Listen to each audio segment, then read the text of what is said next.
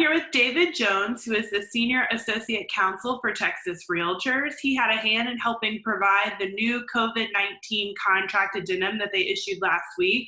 David, tell us a little bit about the use and purposes of this addendum. Sure. Thank you, Emily. Good morning.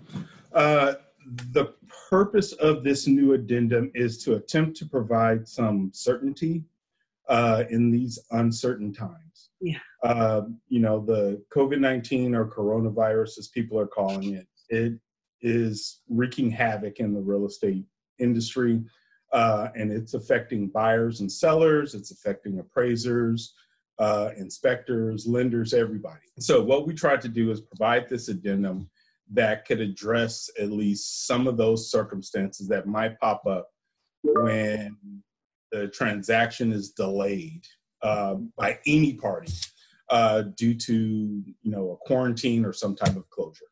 Okay. Walk me through how it impacts if you're representing the seller versus if you're representing the buyer, what it says about both sides of the transaction.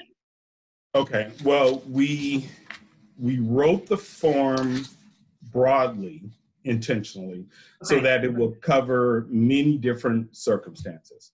So basically what the new addendum does is if the closing, which is generally paragraph 9 in most of these contracts, if the closing is delayed because of a COVID-19 issue, whether it affects any of the parties, whether it's the seller that is having trouble, closing, or whether it's the buyer that's having trouble closing. If the closing is delayed, it gives an automatic 30-day extension to try to close.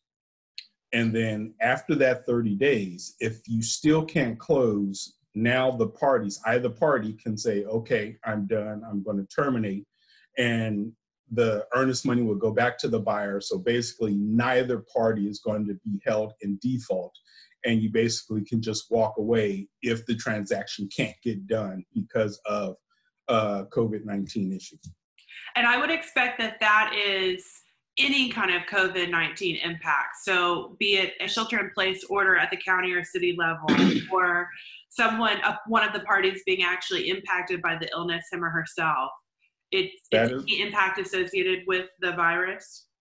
Yeah, that's correct. It covers both mandatory quarantines or closures or voluntary. So if the buyer or the seller gets sick themselves and they can't get out and do what they need to do, or if they're sick and the inspector can't get in to inspect the property, any type of issue regarding either party, is this addendum is then going to kick in.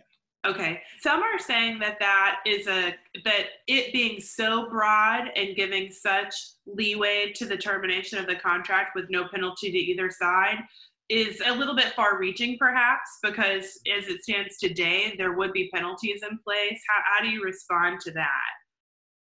Well, I will respond that this is designed to meet the parties' needs. Got it. So this is not a mandatory form for the parties. And there are other forms as well, other existing forms. So, our realtor members, they really have to figure out what the parties need, what they want, what's going to work best for them, because there are existing forms that could work.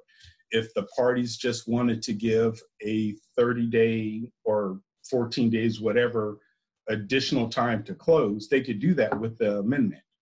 Or if they want to affect the buyer's time to get buyer approval, they can do that with them. So this is just one particular form.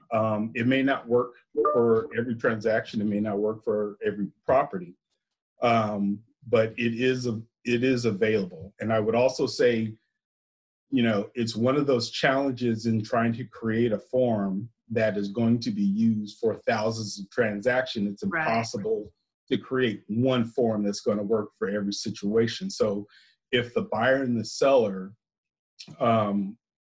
have some idea of what they want and it's not this form, they can always contact a private attorney and have that private attorney draft up, the specific language that will work for them in their transaction. Yeah, no, I really appreciate that writing an addendum to apply to the whole state in a completely unprecedented time is something that is not easy to do. And we value that you guys made that attempt.